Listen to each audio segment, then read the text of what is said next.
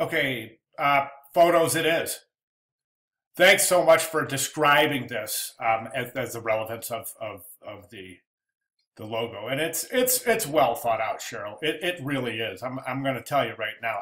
I know I spent a little bit of time and energy trying to talk you into going the other route that I was mentioning, and that's branding yourself as graphic designer, is branding yourself as to the degree that you're getting. But you seem pretty adamant about this, and I respect that. So let's go with it, okay? Now, what you say about this being almost like a pen, I agree. It does add a kind of a neat touch. I totally agree with you.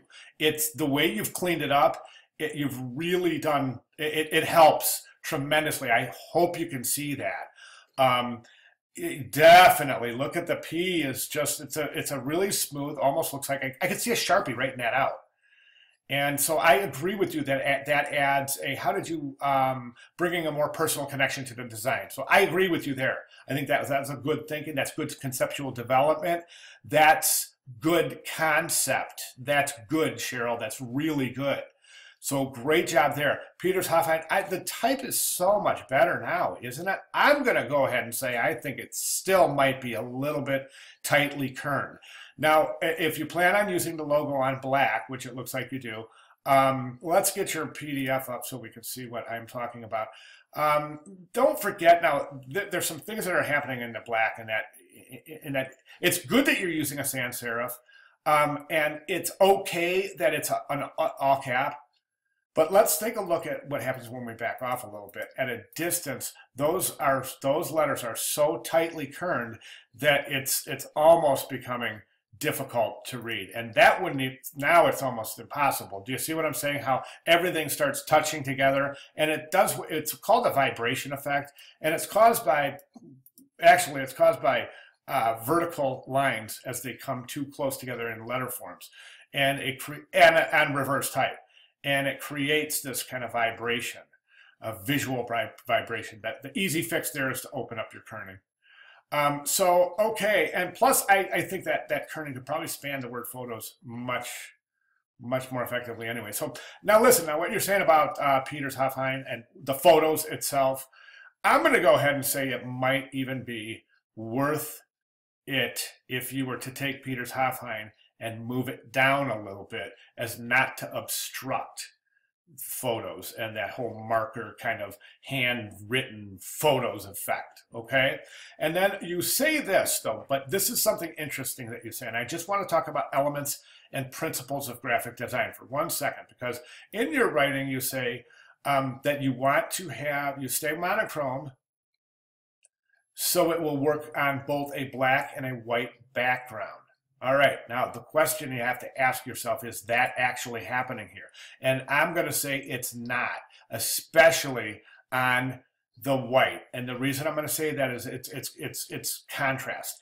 And you're losing contrast in the word photos because it's a gray, it's a light gray, which is going to recede in the composition anyways. This is going to look like it's further behind to the eye, even if they weren't touching, and you had that dimensionality right there. As photos is in that light gray color, it's going to recede further in the composition than a black typeface all day long, even if they're not touching. So with that natural phenomenon of that light color receding in the composition, in conjunction, well, let me show you what happens. It's a lack of contrast. It's a classic example of what happens when we don't have contrast. And you can see that that word is clearly, now it's not even visible. So what you're talking about is kind of, I'm not saying it's really working here. I mean, if up here at this distance, absolutely, it looks phenomenal. But you have to think about versatility, okay? The worst thing that, see what I'm saying?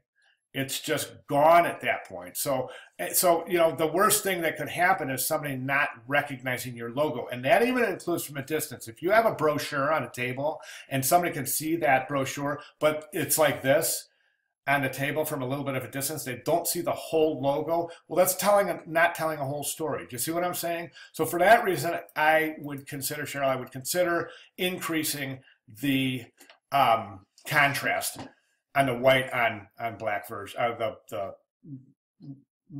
talking about the top version.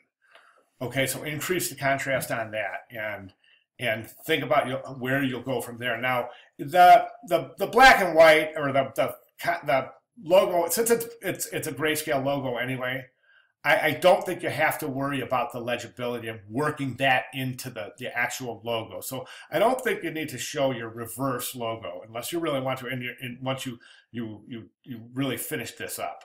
And when I say finish it up, I'm talking about contrast and just basically removing, and watch your kerning, and watch your placement. And other than that, I'll tell you what, I think you're looking good. I really like the philosophy behind the logo. It's well thought out. Good job. Thanks, Cheryl.